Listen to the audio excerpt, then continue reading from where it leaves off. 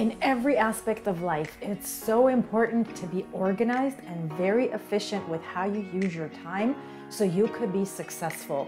In small business, it is the same thing. Whether you're a digital creator, you're an online marketer, you're a blogger, YouTuber, whatever product online as a small business owner you produce, you want to have an organized way of keeping track of it all and an organized way to market it all. So I have a product that I made. It's on efficiencyandorganization.com. It is called Organizing Tool for Content Creators, and it's basically an Excel document.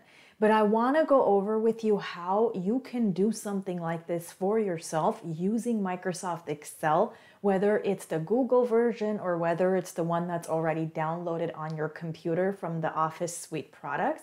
It's just so easy to use Excel in small business to be very organized.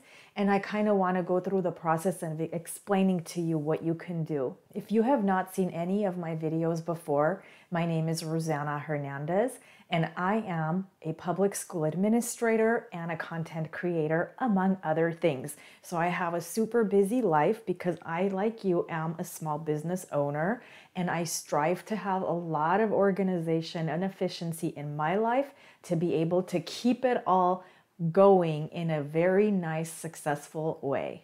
And so if the content that you are hearing is helping you, if you think you want more organization and productivity and time management in your life, please be sure to subscribe for content that I have coming up that's really going to help you. All right, so let me teach you what I do is for my content creation business. I actually have two small businesses, but this is specifically for the content creation business. So I produce videos, as you know. I have infographics that I put out, and I have my articles, which I guess you can also say are blogs, and I also have products. How do I track it all? Because if you go on the website, you'll see there's like a bunch of it out there.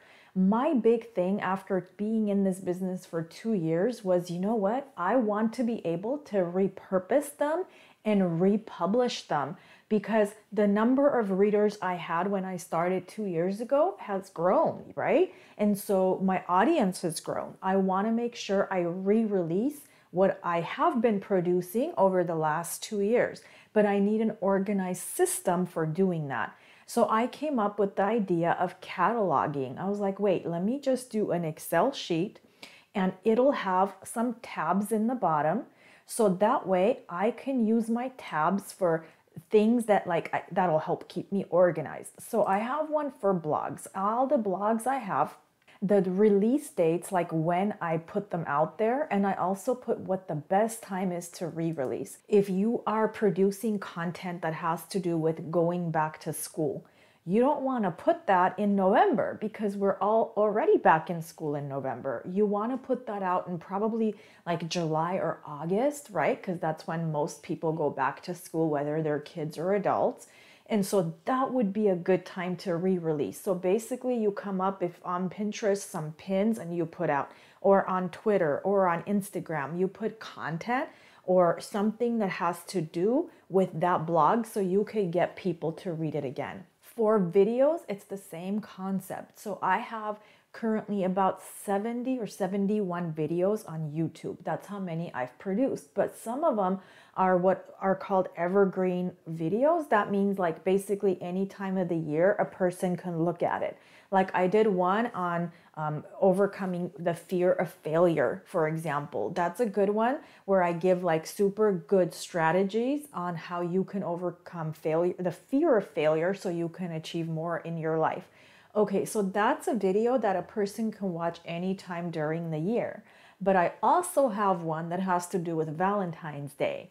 That particular one, I'm going to remarket to my audiences to watch January. But afterwards, I go through the list and I say, okay, so give me all the ones that I need to do in December, all the ones I need to do in April. So Excel does that for me. And this is the product that I'm telling you, if you go and download it from efficiencyandorganization.com, it already comes with the filter. But basically this is how it looks. And this here right now that you're seeing, it has them all mumble jumbled, right? But now I'm going to filter where they're all aligned. See, I have the Aprils together and the August. And so it's so much more organized that way. All I have to do is take my December chunk, print it, and that way in December, I can make sure those items are re-released and cross them off as I go.